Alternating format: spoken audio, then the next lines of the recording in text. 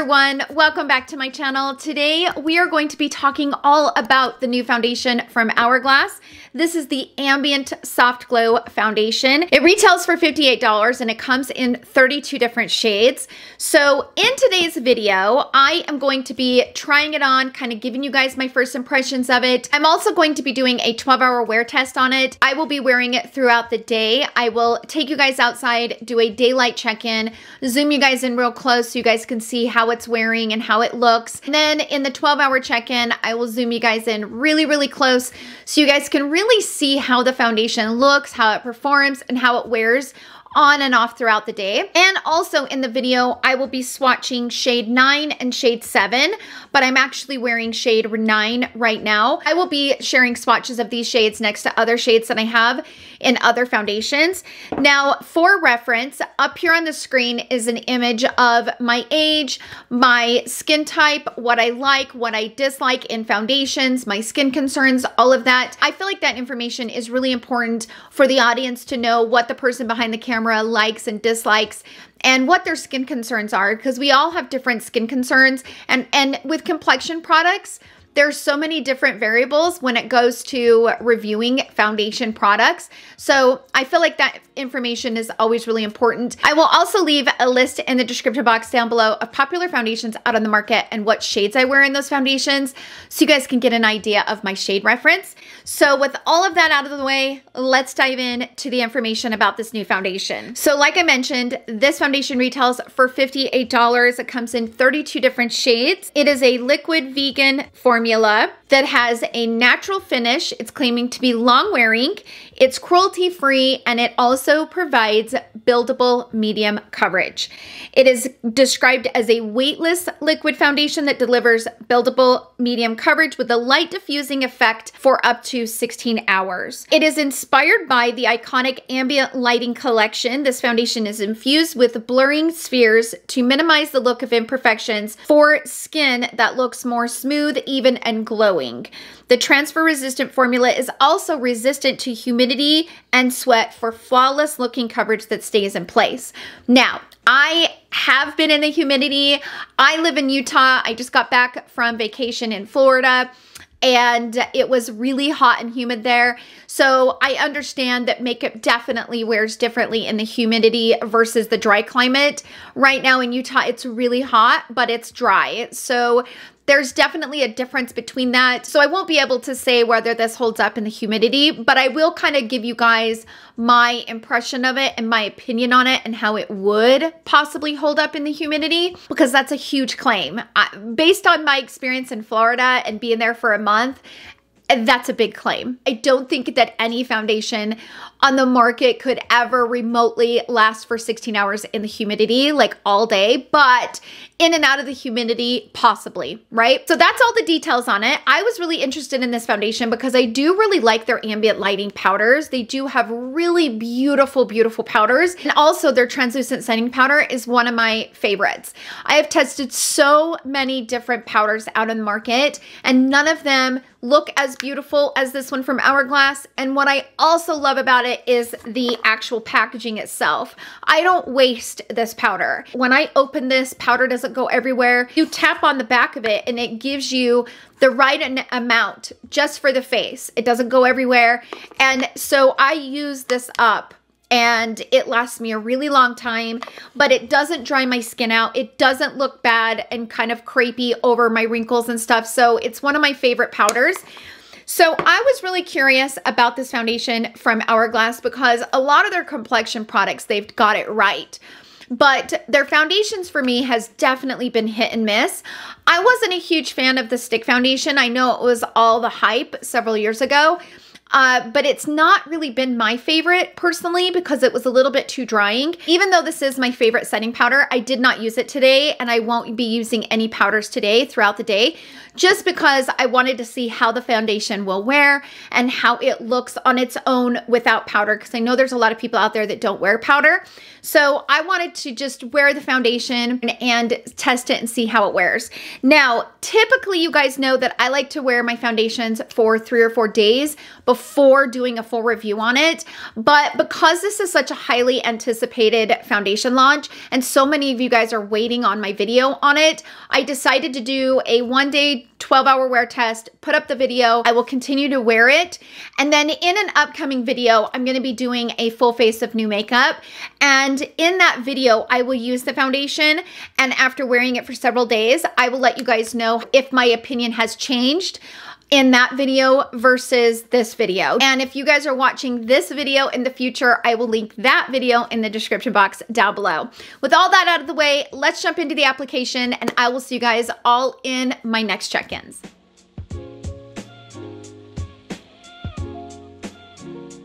So we finally have the foundation from Hourglass. Let's put it on. I'm so excited. I'm gonna go ahead and pin my hair back. I don't have the brush that was launched with this foundation, but I do have a Hourglass brush. So this, I think, is just called the Vanish brush, I believe. I will go ahead and use that. And then I also have a sponge. Typically, how I like to apply foundations is I like to apply it all over the face with a brush and then kind of press it into the skin with a sponge. If I only use a sponge, sometimes I run the risk of applying too much in one spot. And it seems like with a brush, I can get a smooth, more even application. And especially as I've aged, I just can't afford to have any patches that are too thick or too heavy with foundation. As I've gotten older, a thin, even layer is the best, and it looks the best, and it wears the best, and it lasts the longest. That's pretty much the reason why I like to use a brush. So I bought shade 7 and shade 9. And the reason I bought both shades is I felt like shade 9, even though the description was my match, the model, her complexion was darker than mine, and I kept thinking, gosh, that might be too dark. So I decided to grab shade 7 as well. That's shade 9, and that actually looks light. Okay, the pictures are way off, you guys. That's shade 9. And that looks so much lighter in real life than it does in the images. So I'm not even gonna try shade 7. Shade 7 is no way gonna work for me. That's shade 7. Shade 7, shade 9. Cannot believe the difference in... Oh, online images drive me crazy. They really do, because they just, it never, okay. We're gonna use shade 9. Okay, so that's a pump here on the back of my hand. And I'm gonna dip the brush into it like this. I just go like this. And then just start kind of blending it in. Now, I can already see that this has pretty good coverage, so I am going to spread that as far as I can spread it, which is the reason why I like to do a brush. A brush, I'm able to really spread it farther than I can with a sponge, and it just gives me a nice, even application. I mean, that went a really long way. Like, you do not need very much of this. So I'm gonna kind of buff this in. Now, it feels like it's drying as I'm applying it. It doesn't have that wet feeling like a lot of foundations do. It feels like it's kind of drying and setting down as I'm applying it, and it looks really pretty. Before I move on to the forehead, I'm going to grab a tiny bit of the foundation on the sponge, and then just make sure that I push it into the skin. It gives a little bit more of a skin-like finish. You kind of get the best of both worlds when applying with a brush and then like smoothing it out with a sponge. Okay, now I'm going to apply this on the forehead and spread it as far as I can spread it. Again, a little bit goes a really long way. And this is a good shade for me. So it's blending into my skin really pretty, and it's matching my skin good. So if you are a shade match to me, this is a good shade.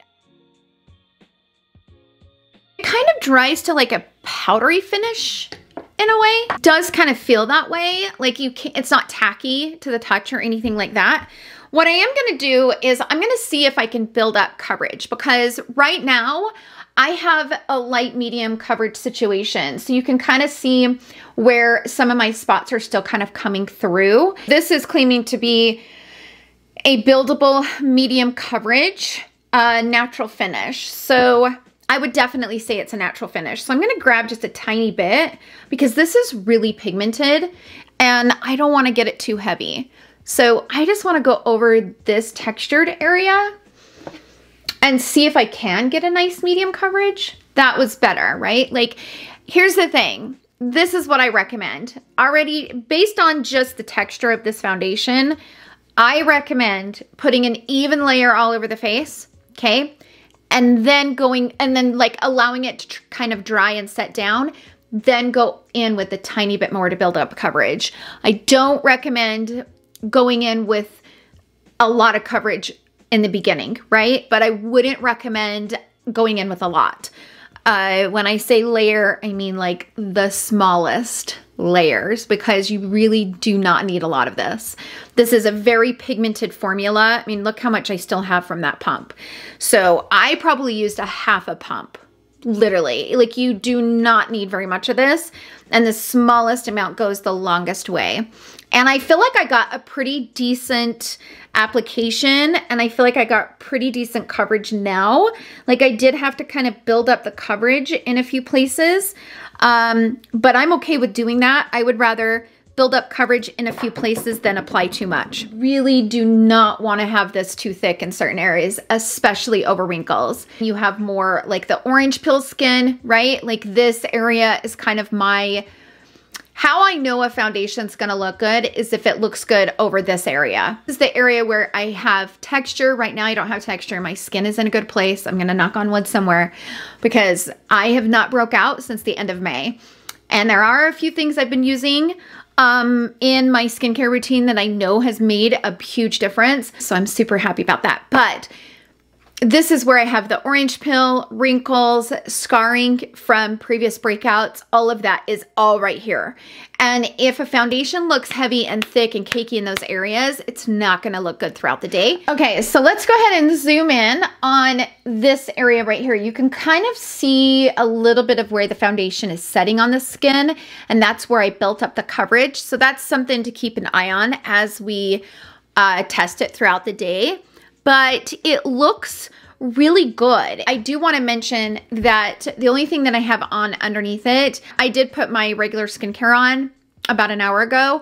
And then about 10 minutes before I put on the foundation, I applied a thin, even layer of my Charlotte Tilbury Magic Cream, which the Magic Cream is pretty much what I always use for foundation. If I'm gonna test a foundation, that's typically what I use. So it is 11:22 in the morning. So I'm gonna go about the rest of my day. I will be doing a daylight check-in. I'll take you guys outside, show you guys what it looks like, zoom you guys in real close. And then of course I'll come back later on this evening and we will zoom in real close. But I can tell you that this is a good shade. It's not too dark. It has a tiny bit of a yellow hue to it. So if you have an olive undertone, that's something to keep in mind. That's it for the application portion of the video. The next time you guys see me, it will be my daylight midday check-in. So I will see you guys then.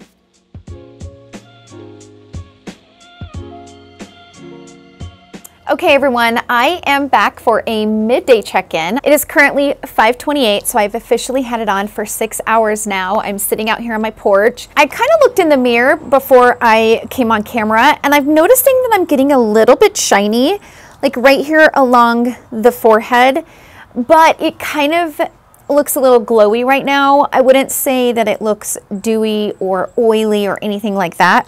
It just looks a little bit glowy, which I'm fine with. It looks pretty good 6 hours later. It looks really pretty in the daylight. The shade looks really good in the daylight. I do feel like the shade is a good match. It's a little bit lighter than some of the other foundations that I have. And in the swatches and comparisons, I noticed that I was swatching it next to the Chantecaille Future Skin foundation, the one that's in the little tub. And it's really close to the shade Shea, which is the shade that I wear from Chantecaille, but in the flash, the undertone was a little different. But without the flash, the shades look really close together. But you guys will notice that in the swatches and comparisons. Just keep your eye out for that shade and that picture, because I think that was the closest foundation shade that I have personally to this one. It's a little bit lighter than I normally wear, but I'm fine with it because I think it looks really pretty, and I don't dare go any darker. It's a little bit yellow, so keep that in mind for those who have olive complexions. Let's go ahead and zoom in. And you can kind of see the only thing that I'm not liking about this so far is it's a tiny bit heavy in this area. And this is the area that I built up the coverage, if you remember right. In the application, remember, I did mention that how a foundation wears along my chin is kind of my tell if it's going to be a good one or not. This one has a tendency to get a tiny bit cakey. That's the reason why I feel like the application is key with this one. Do not go heavy with this because it will not be pretty. You can kind of tell the way it dries and sets that it can probably get cakey pretty quickly. This is what it's looking like here on the forehead, and it looks really smooth and flawless along the forehead. But I mean, I get Botox on my forehead, so that's not the best testing area because I do get Botox, but I don't get anything here. This is just my natural whatever. I don't get any treatments along the chin. And that's where all of my texture is and some of my acne scarring that I have. So if a foundation's gonna wear bad in an area on me, it's gonna be on the chin area. So this is the side that I built up that coverage, and it still looks really good. I built it up a little bit on this side, but more so on this side. And you can kind of see it's a tiny bit cakey, like right around the mouth. But it still looks really beautiful, you guys. Like, I'm still pretty impressed with the way that this is wearing. The other thing that I wanted to point out is that it does have a little bit of that ambient glow, and I didn't notice it when I first applied it. And if you guys have ever used the ambient powders, you'll know what I'm talking about. It's a subtle glow. It's not really that noticeable, but it just gives the skin that soft glow.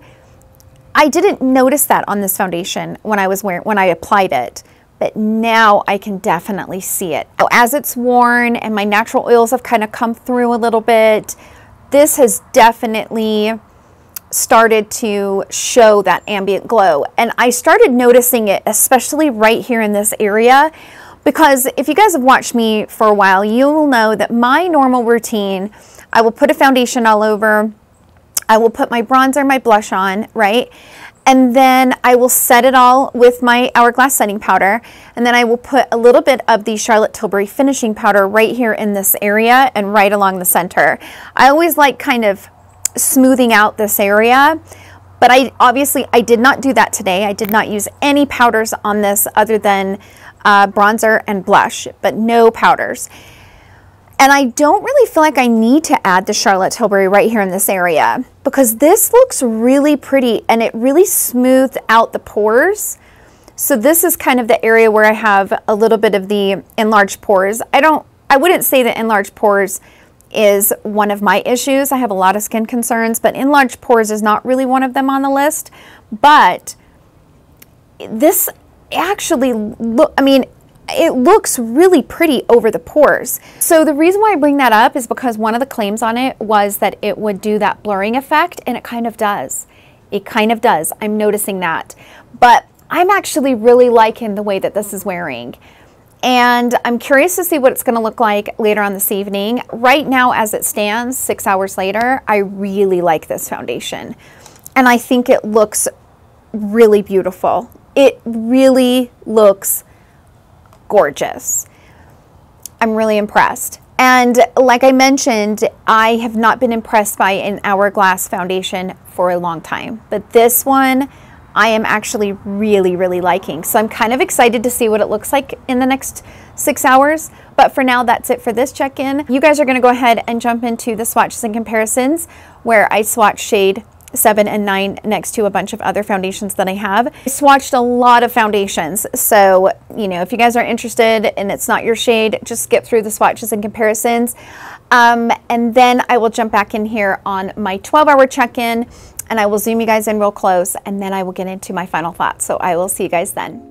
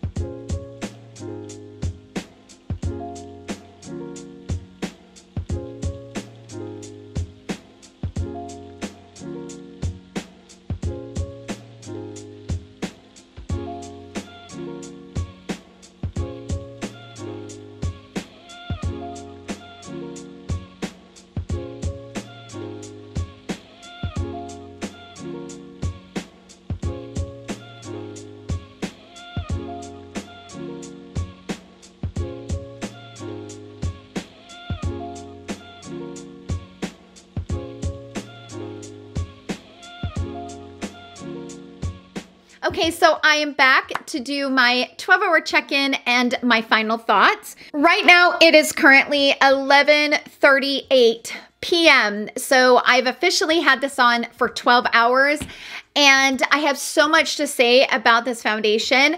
But before I get into my final thoughts, I'm gonna take my camera off of the tripod. I'm gonna zoom you guys in really close, show you guys what this is looking like, and then we will jump into my final thoughts. Okay, so I went ahead and taken the camera off of the tripod. I wanted to zoom you guys in really close and I can't do that when it's sitting over there in the tripod.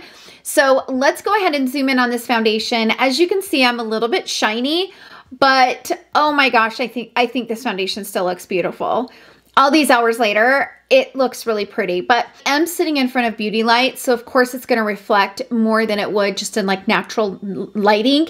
But I mean, the difference is, even though it is kind of shiny this many hours later, it's not separating and pulling away from the skin. Oftentimes when I have foundations that get shiny, they will literally separate, especially right here in the center of the forehead. Or if I go to touch it, I will completely remove the foundation. This one, I can touch it and it doesn't go anywhere. And I'm not removing the foundation as I touch my face. So even though I do look a little shiny, remember, I didn't apply any translucent setting powder with this foundation. So I wanted to briefly touch on this. I was just editing my daylight check-in earlier. And in that portion of the video, I mentioned that the one thing that I didn't like about it is that it was getting a little bit makeup-y around the chin area. I want to make it clear though, this is on a small level. Because I'm reviewing the foundation, I'm going to bring up everything like good and bad, right? This can get cakey if you're not careful, which I'll get into that in my final thoughts, but I've had foundations look much more cakey in this area. And I don't feel like it's that bad. I don't really feel like it's that bad. So let's go ahead and zoom in on it. It might be a little bit around this area, but it's not that bad.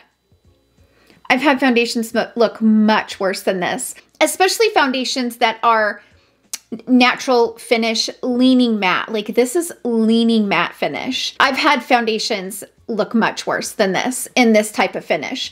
But over here on this side, this is the side that I went ahead and built up the coverage, and I think it still looks really good. You can kind of start seeing some of my scarring kind of coming through, but it's not that bad. I have lost some of the coverage right around my nose area. I'm looking in the monitor, by the way, but you can see I've lost some of it in, you know, from doing this with my nose or whatever, but that's to be expected 12 hours later. But the one thing that I did want to mention is that I still feel like this foundation is giving me that diffused look, that, because like I mentioned earlier, I didn't put on any of the Charlotte Tilbury finishing powder, which is normally what I do right here in this area. But with this foundation, I don't feel like I need it. This foundation does such a great job over pores, and it does kind of diffuse that area.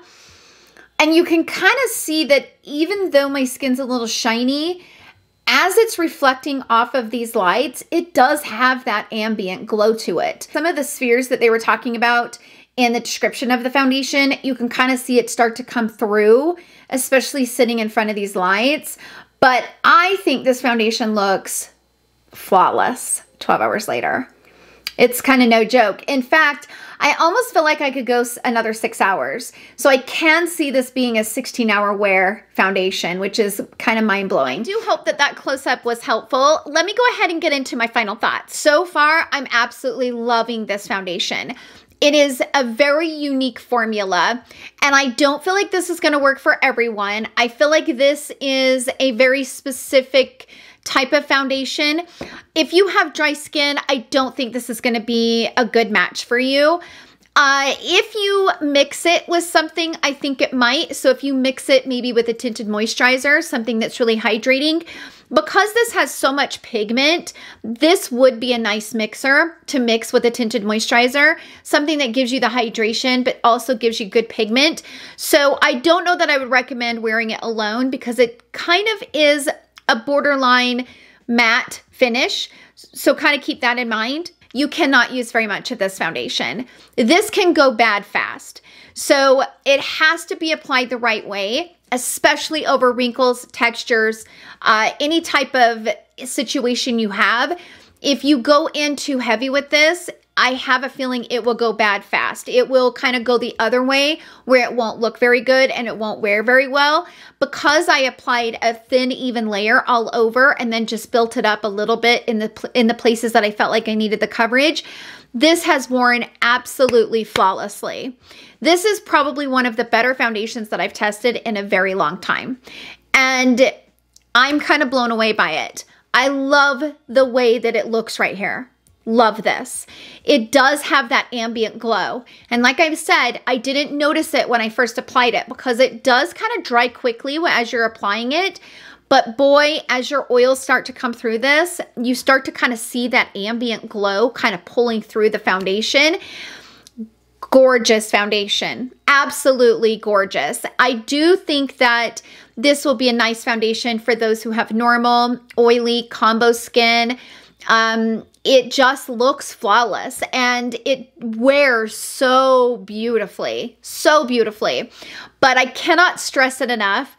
Be so careful with the way that you apply this. This is a very pigmented formula. You just cannot use very much of it. So if you've bought this foundation and you're struggling with it, I recommend using less. Let's say that you put it on and you still feel like you just can't get it to kind of push into the skin and look skin-like. Take your sponge and spray it with a setting spray or a hydrating spray. So this is just the Hydra Enhancer from Elsie. I love this one, but you can spray it with any setting spray, anything you have, kind of dampen that sponge, push it over top of the foundation. It will kind of break up any of the patches or any of the problems that you're having.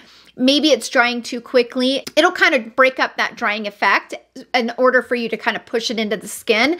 But for me, this is a 5 out of 5 foundation. It is just beautiful. It's so beautiful. And the fact that I don't even need to wear powders with it, you guys, Hourglass knocked it out of the flipping ballpark with this one. So gorgeous. I do think that this is a foundation that's better applied with a brush because it is that natural kind of matte finish where it kind of dries and it kind of buffs into the skin. So I feel like a brush is definitely the best way to apply it. It's not one of those foundations that's going to be a very no makeup kind of look, right? This is a foundation that is not for those days where you're doing a no makeup kind of day, right? This is a foundation that you're going to wear when you're going to, you know, a bridal shower, or you're going to be gone all day and you're going to be in and out of the heat and you need your makeup to be kind of locked and loaded. That's this type of foundation. If you can, I would recommend going to the Sephora and swatching and finding your right shade. And I don't know if they've started giving samples again, but if you could get a sample of it, that would be best because it is $58. But I would recommend swatching it in store and making sure that the shades are right, because I have noticed that even though this is a warm tone, it leans yellow. And I saw a few reviews on the Sephora website where they said that the neutral also leaned a little yellow. So kind of keep that in mind for those who have a neutral undertone. I would see if you can swatch this and try to get shade matched because the shades are off. That's my only complaint about this foundation, is that the shades online are not what they are in real life. You saw that when I put up shade 9 on my hand next to what shade 9 looks like on Sephora's website. They're completely different colors. That's my only complaint about this foundation, is that the shades are off as far as in the images, and especially on the models. That model has a darker complexion than I do. There's no way she's wearing the shade. There's absolutely no way, because it matches my skin perfectly and my face is lighter than my body. And yeah, I do have a little bit of a tan now, but still, there's no way. It's kind of mind-blowing to me. But the shades are a little off. I would go based on the description of the foundation and not so much the pictures. That's my complaint about this foundation, is that the images are off compared to what you actually get in real life. That's it for the video. Sound off down below. How many of you guys have picked up this foundation? If you have, what is your thoughts on it? I'm so curious to hear. Are you guys loving it as much as I do? Or did this foundation not work for you? Please let us know in the comments, because I always love hearing everybody's opinion on it, especially if it's different from mine, because everybody's input is so important, especially when it comes to complexion products, because we're all so different in what we need from our foundations. So share with us in the comment section down below your thoughts. Thank you guys so much for hanging out with me in today's video. I hope you guys all have a wonderful day, and I will see you guys all in my next video. Love you. Bye.